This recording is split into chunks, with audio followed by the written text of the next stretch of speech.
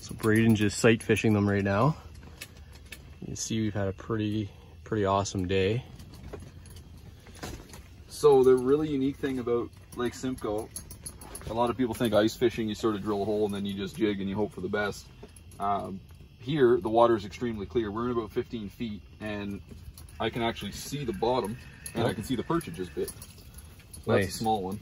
We're gonna let him go. But sight fishing in 15 or 16 feet of water is pretty neat. What bait are you throwing there? It's a Great Lakes Finesse taco spoon. Straight silver, little Jensen egg on the back. Does a couple things, gives the fish a target to bite, and it also helps the bait kind of swim away from the hole when you drop it. See if you can get another one.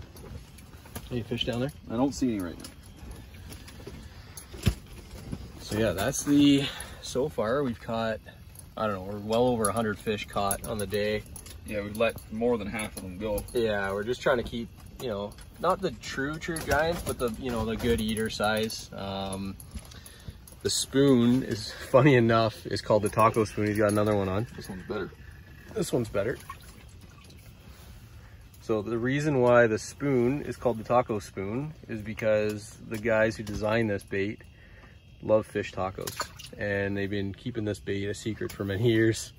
And we got our hands. You can see why. Yeah, and you can see why. Yeah, truly unique bait. This is, again, the glow. I'll show you which one I've been having a lot of luck with. This is like a glow white. Let me see if I can show you this. Glow white. Oh, another one on it. This is literally how our day's been going. Yeah. We've been out here for, I don't know, about 3 or 4 hours, and we've caught well over 100. Yeah, just throw that one back. But yeah, so before I was rudely interrupted, that's the spoon there.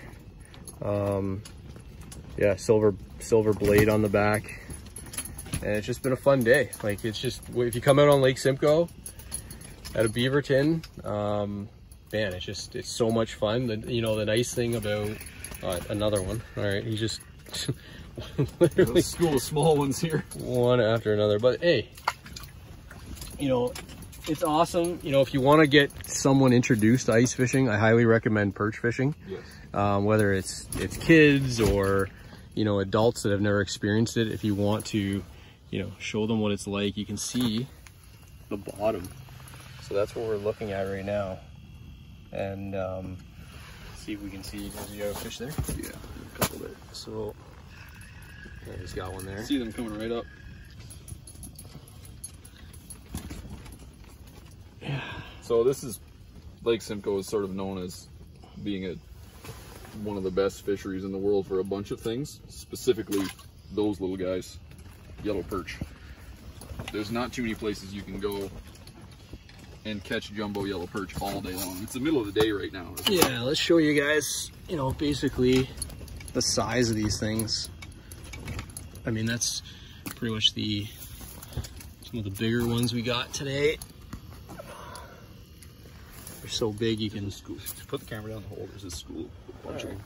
Braden's got a bunch. I don't know if you can see them all there, but there's a whole bunch of them down there.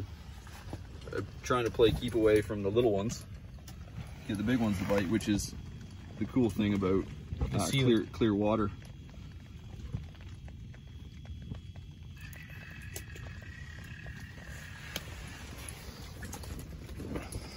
Another little one, but still fun. Take a kid fishing, catch these all day long. Nothing better. Yeah, so we're gonna keep at it here. This really was a midday update to show you guys what was going on, and Braden's having all the fun. I'm holding the camera. I want to get back down there and get some more of these big ones that seem to be coming by occasionally. I don't know. Again, we're trying to just keep the ones we're gonna eat. We don't want to have too much work when we get home for cleaning. Yeah, so Lake Simcoe, Beaverton. We set out, I don't know, we're not too far outside of the launch there in town. And, you know, the nice thing is after this, we can go get a hot meal, go get a drink in town. It's not too far from home, right here in Durham region. And man, that taco spoon is absolutely smashing. We started with a Rapala jigging wrap. That's usually a really good bait out here. And but this spoon, this taco spoon, has just been, I think it's new, they haven't really seen it, and it's effective. Anyway, catch up with you soon. Oh, never mind, let's see what he's got. Hey, good one? Nah, small one again. Small one. Anyway, still, can't beat it, catching fish all day long. Bring a kid out here, they're gonna have a blast.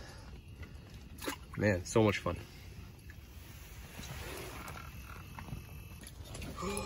Giant.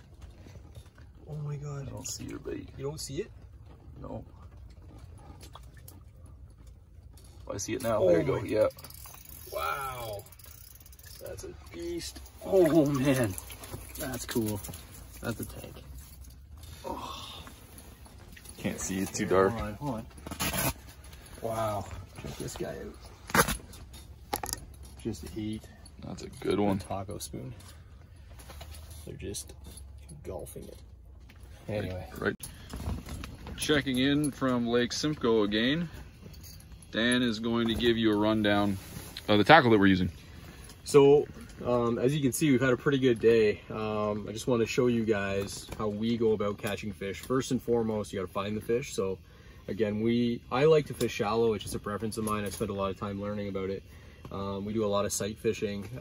If the fish aren't shallow, you know, sometimes we gotta go deep, but I want to run through the baits that we use today. The first is, this is the taco spoon. So it's a small spoon. I don't know if you can see that. That's the glow chartreuse, one of my favorite colors out here. Silverback. I tip it with like a small rubber egg. You can use anything you really want. Today they wanted this like orangey one. But essentially just, once you see it, they just, you know, you just put it down, you just jig it up and down. What I like to do is, it actually wobbles and it kind of swims away from the hole. So once it's down, you kind of stop it. Once it hits bottom, pull it up off bottom and then just jig it. And then just kind of like small little, you know, jigs, like really light jigs. And usually they'll just, anyway, we couldn't keep them off for several periods of the day. So that's the taco spoon. That's made actually by a company called Great Lakes Finesse, and we were fortunate to be one of the first ones to get to use this new bait. Second one is the old-fashioned jig and wrap. This is their small version. I usually tip it with a small. That's actually a Berkeley Power Maggot. Pretty cool little. I don't know why they like it, but I actually switch out, these actually come with a treble hook on the bottom, and I switch it for a little single hook. And the main reason I do that is generally these fish will come in school, so you want to get your fish off as quickly as possible. So if you have a treble hook, you're more likely to spend a lot of time trying to get that fish off the hook, and the faster you get the bait off the bait out of the fish's mouth and back down, the more luck you'll have. So, you know, we showed you that picture or the video of those fish. A lot of the time, you know, we'll catch like 2 to 5, you know, 1 to 5 fish every time they come in the school. Some of the bigger ones, when again we're sight fishing these fish, what we found was the big ones would kind of come in last. So you get a big flurry of fish, some good jumbos, and then a really big one. So the biggest ones today, you know, about half of the big ones came on this little bait, and it basically is designed to mimic, you know, a little goby. I don't know if you can see that well. Braden, can you see that? Yep.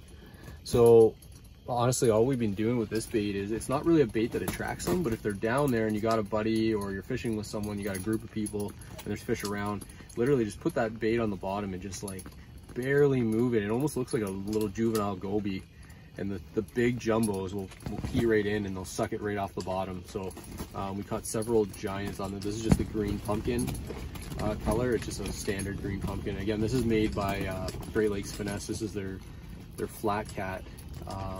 It's really small. It's only about 2 inches long, so it's really small. The fish can eat it and catch the big one. So those are the 3 baits that we were running through today that we had a lot of success with. So if you do come out to Lake Simcoe, if you use any of these 3 baits, especially the taco spoon, the jigging wrap, if those were your only 2 baits and you didn't even have this little guy, you're gonna catch fish. If you're around fish, they're gonna eat it. So come on out, enjoy this fishery. It's incredible. We're gonna get back at it.